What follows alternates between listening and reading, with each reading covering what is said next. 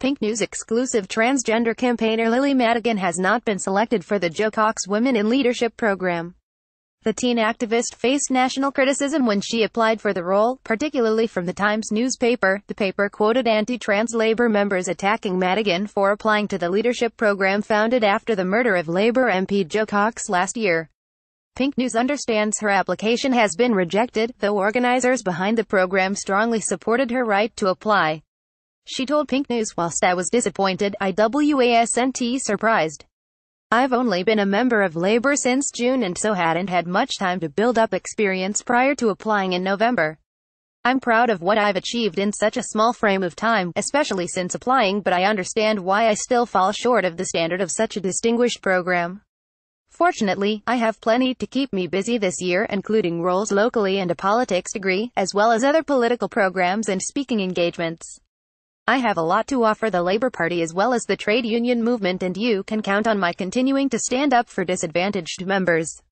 She also vowed to apply for the program again at the end of 2018. When she first revealed applying for the course, The Times quoted a Labour member who called it a monstrous insult to women. Another Momentum member was quoted by the paper saying women in the party are fuming that Madigan has applied for a place on the program. However, 55 Labour activists involved in the Jo Cox Women in Leadership scheme wrote to defend Ms. Madigan in response. The Times declined to publish the letter in spite of extensive coverage criticizing the student. The abuse became so great at one stage that she begged transphobes and sections of the press to end their abuse. The 19-year-old wrote on Twitter last year, "Please stop. I can't handle it anymore. I'm so mentally distressed that I can't sleep or eat or go to school. No one deserves this. There's only so many times I can read lies or my dead name or misgendering. I'm just a teenager. Please just stop. I don't want to do this anymore.